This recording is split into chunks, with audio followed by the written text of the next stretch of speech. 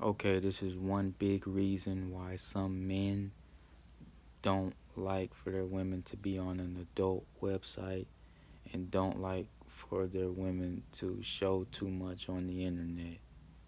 Okay, the big reason is because, you know, their friends, their family, co-workers, anybody that the man knows, if they happen to find you on, say, an adult site, or if they happen to find you just showing too much, doing too much, being too explicit, showing too much cleavage on a social site or anywhere, if they happen to find you or see you and they're able to see, especially if they're able to see you regularly, it kind of puts shade on the man, because at that point, if it's the guy's friend gets to look at you at all these compromising and exposing, exposed pictures and positions. The guy's friend gets to do that.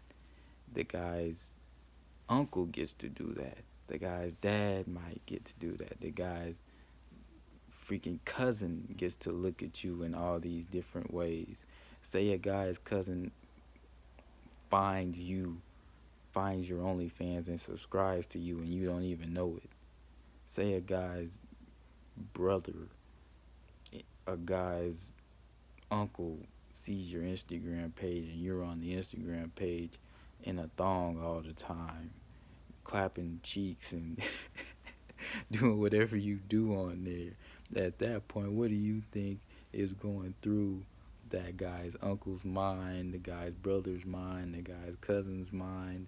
What do you think is going through their mind? They're not thinking about schoolwork. They're not thinking about their job.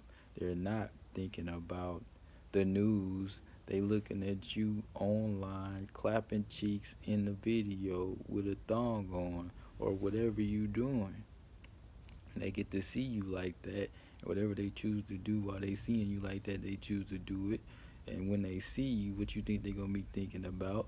If you got if you have 100 pictures, 100 videos of you doing that on your page, what do you think they're gonna think about if they get to meet you?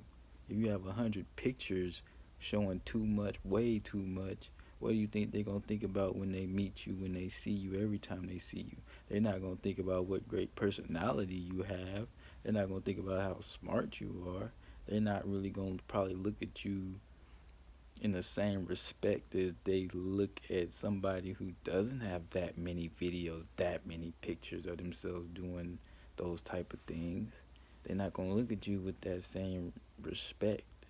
They're gonna look at you differently, and then in return, they might look at him differently. Now, should they judge you off that? I, I guess not. But what do people do?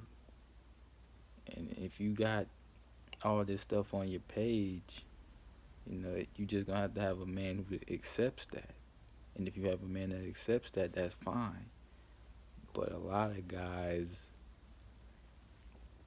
don't really like that. You know, I think more and more are starting to accept it because I think the internet is making it so it's being more common. But there's still a large chunk of guys, I would think, that don't want to have their girl on the internet and have her have 100 videos, 50 videos of her in super compromising positions in order to gain likes and followers.